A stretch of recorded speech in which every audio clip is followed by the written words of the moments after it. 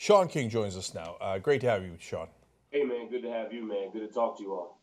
All right, Shaun, as you look at this Trump inauguration today, what's your takeaways? Well, I definitely wouldn't call them festivities. you know, I did, against my own better judgment, watch his inauguration speech. And there's this thing that I do see a lot of liberals and progressives say that I disagree with, and they say, ignore him. And I understand the spirit of what they mean by that. Ignore his tweets, ignore his speeches, or ignore him altogether. But I really don't think we can afford to ignore him. He's not a candidate now. He's Yeah. not the president elect. He is the president of the United States. What he says matters. It affects the world. It affects us.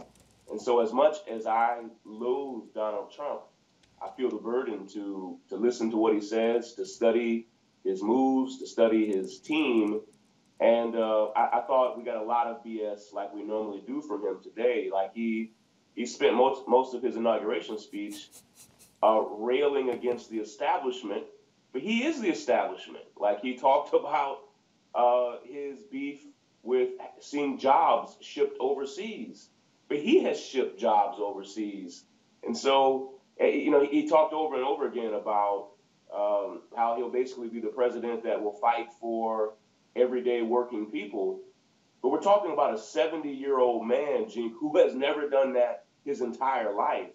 And so the speech I thought was fairly well written, but it in essence would require Donald Trump to reinvent himself to do the very things he said he was going to do as president. So, as a progressive, I've got mixed feelings about President Obama, as a lot of us do. But as you saw him leaving in that helicopter, I'm curious what thoughts or feelings that you had. And man, it's painful, and just like you, I've been a constant critic of President Obama, and I felt like all of us should have done more of that. But I wrote a piece recently where I was saying there was a certain level of honesty. You felt like President Obama said what he meant what he said. There was a certain level of decency there. And for me, less than it just pains me to see our first black president leave, it pains me to know that the level of honesty and integrity and decency, personal morality even, that level is leaving. And I don't trust Donald Trump. I don't trust his chief strategist, Steve Bannon. I mean, these aren't good guys. And I think most people would say, politics aside, that President Obama and Michelle Obama were good, quality, decent people. And we could disagree with them on policy every day, all day. But now we're talking about something altogether different, man. Yeah, Michael Tracy, who we just hired today, wrote a really interesting piece about Obama after he commuted Chelsea Manning's sentence. And I thought it really resonated with me. He said, look, the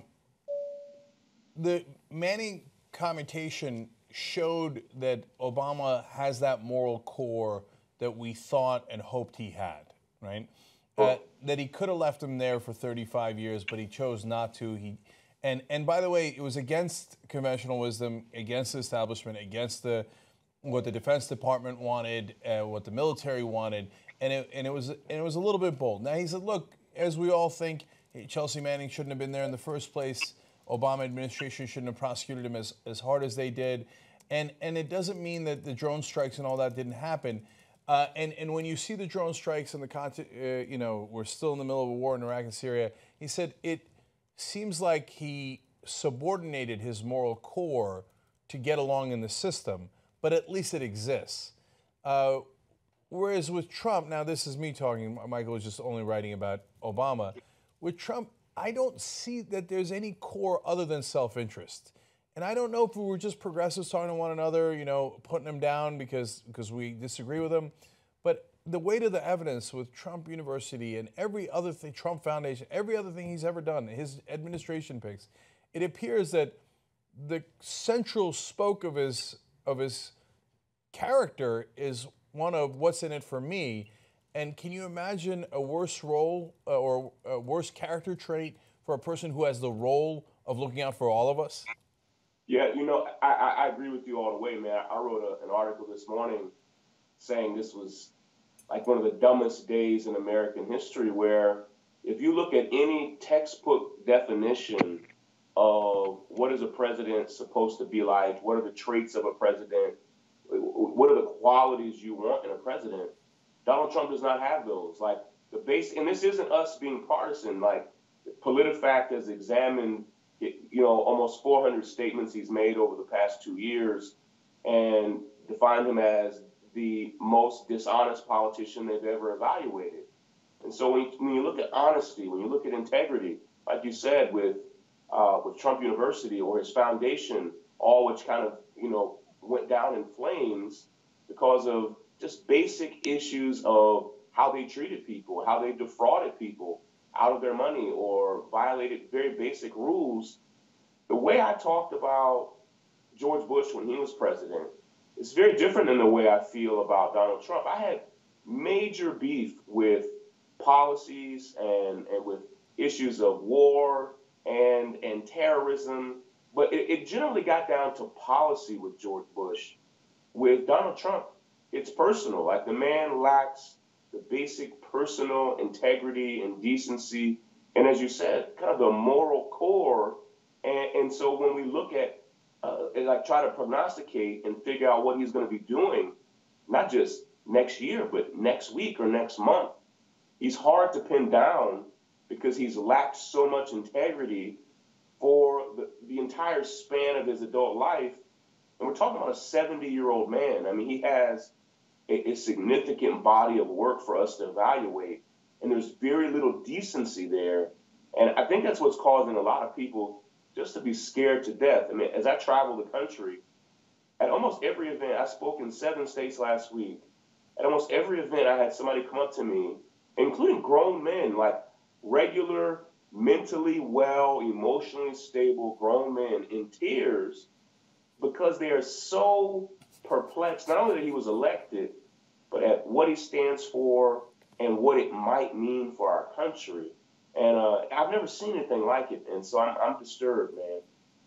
Yeah, and we're not just saying it because we disagree with him. Look, I can go through dozens of cases of evidence where he just looks out for himself. Like, look, hey, I'll give you one of dozens, right? When the Polish workers that he used, they were undocumented, and he used them to build one of his towers because he could pay them less. And so when he claims to care about the American workers, we know it's not.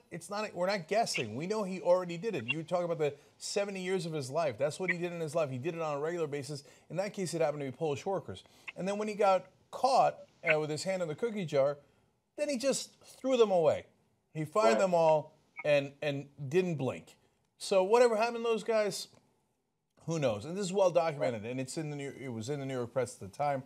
They called them Polish Brigade, and so everyone seems disposable to him. It's only a matter of, are you helping Trump at this moment or are you not helping Trump? Yeah. If that's your only view of the world and your whole job is to take care of other people, buckle up. So, Shaun, let's do an exercise we haven't done before. I'm curious on what your take on it is. What do we think, and it's not necessarily, no, it's definitely a hard question. What do we think is the biggest thing that Trump will damage in the next 4 years? Like, so I suspect that there will be a lot of messes. It'll be foreign policy messes, domestic policy, etc. But what are you most concerned about? What are you worried that he's going to break that we might not be able to fix? Yeah. Man, there's so much there. I was talking with some close friends recently about that same idea of saying, what can we imagine the most destructive thing he could possibly do? Even to back up just a little bit, I mentioned him earlier, but, the chief strategist of the White House is Stephen Bannon. And I don't even think I've ever said this about anybody before other than him. He is a genuinely terrible human being. And every stop of his life, people say that very thing, from his previous spouses to his children, to his colleagues and coworkers and people he supervised. He's a generally terrible person. And he's demonstrated this over the course of decades. And so to have him as Donald Trump's chief strategist concerns me deeply. Like, we're not talking about a man who a long time ago used to be somebody totally different.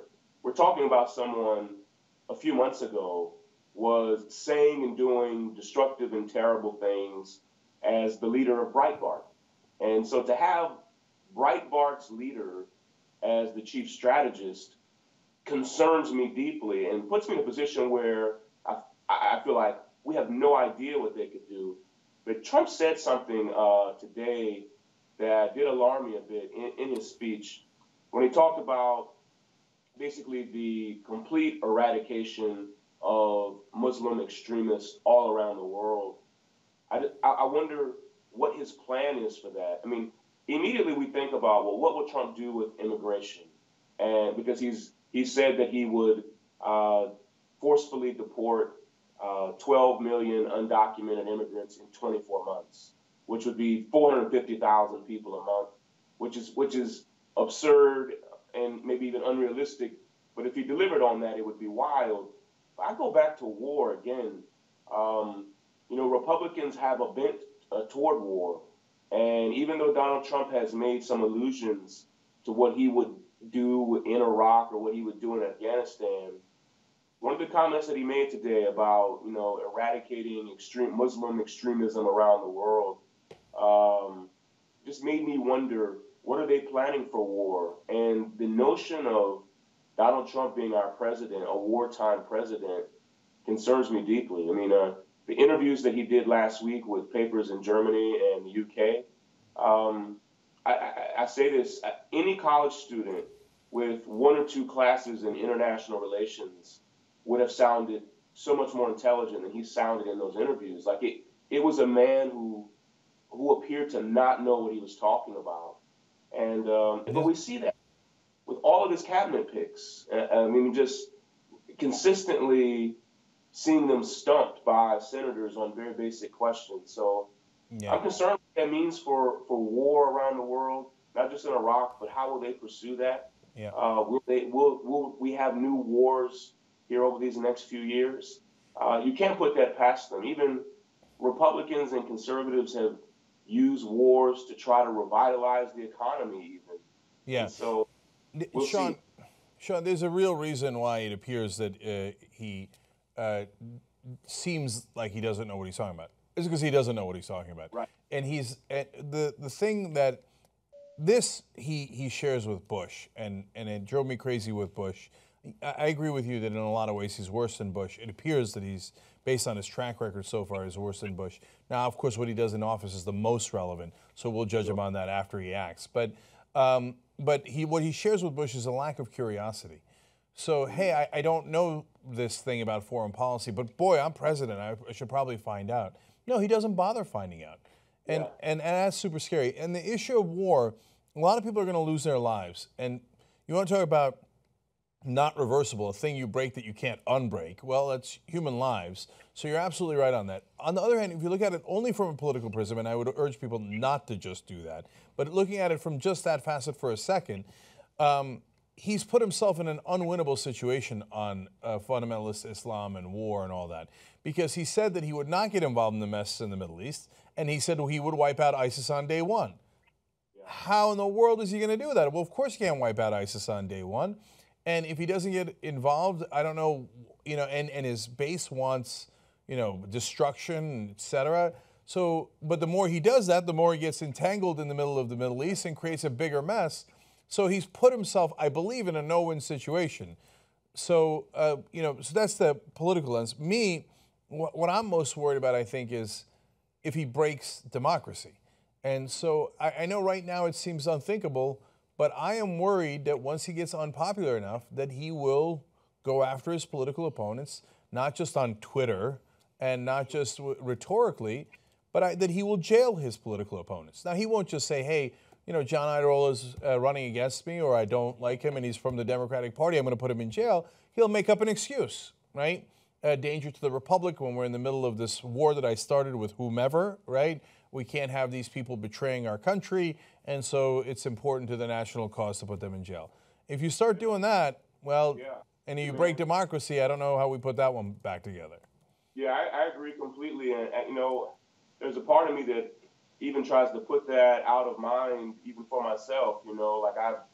Even part of my concern with Steve Bannon is when he was at Breitbart, he attacked me consistently. And so we have no idea how Trump, with the power of the Oval Office, now that he will oversee the Justice Department and the FBI and the CIA and the military, Secret Service, how will he use those to attack journalists, to attack political opponents?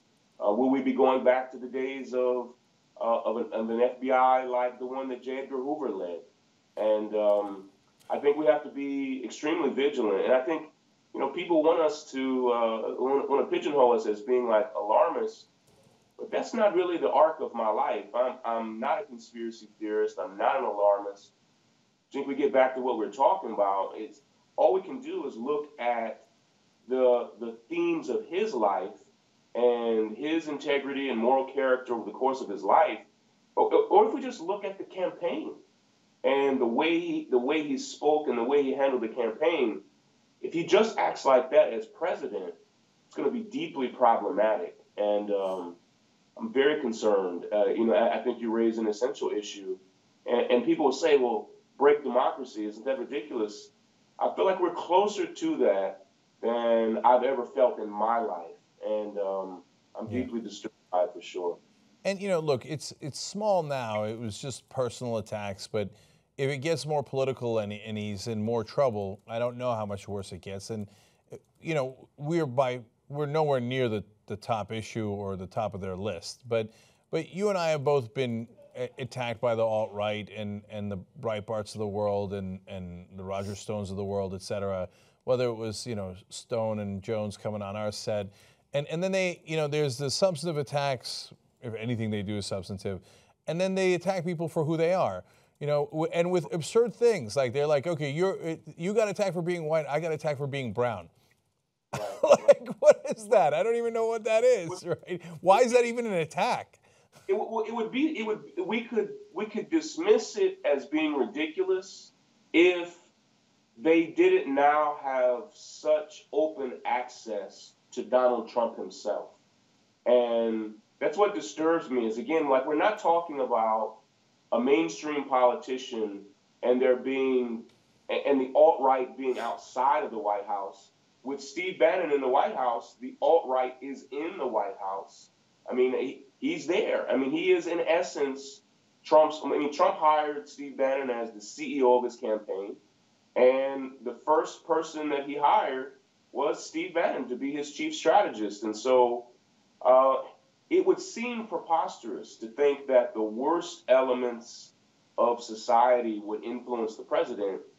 But when you have Steve Bannon as chief strategist, I mean, we're not being absurd. And so, and what we know that Donald Trump has a deep history of being vindictive. Revenge is, if anything, revenge is a theme of his life. He has even said it, that he holds, I mean, in his own mouth, he talks about how he holds grudges for his entire life until he gets payback. And so, a lot of people, I think, are concerned because experiencing him as a candidate, experiencing him as the president-elect is one thing, but we're in a very different position. I think most of the fear is based in something that I see in horror movies. When you watch a horror movie, the scariest part is not when the monster jumps out. The scariest part is when the monster's around the corner or when there's a dark room and you don't know what's there. I think what has people freaking out with Trump right now is we just don't know what he's going to do, good, bad, or ugly. And, I think that's Bernie Sanders has taken a really complicated stance that pissed a lot of people off because Bernie said, hey, if Trump does anything of substance that's quality or good or has quality proposals, I want to hear them and see how we can make them happen. And I understand what Bernie's talking about because Bernie's job is to represent and look out for the people. And so Bernie's taking one stance of saying, like, hey, if there's any way we can extract any good from this presidency, he's going to do it. And then there are others of us who say, no, I'm going to oppose Donald Trump every chance I get. And so, but a lot of it is none of us, not me, not you, not Bernie, or any of us, really know where this thing is about to go. Yep. Shaun, we're going to leave it right there. Thank you for joining us. We appreciate it. Shaun King from New York Daily News, and of course, now one of the hosts of Young Turks. Thank you for the coverage. We appreciate it. Always, man. Take care. All right, you too.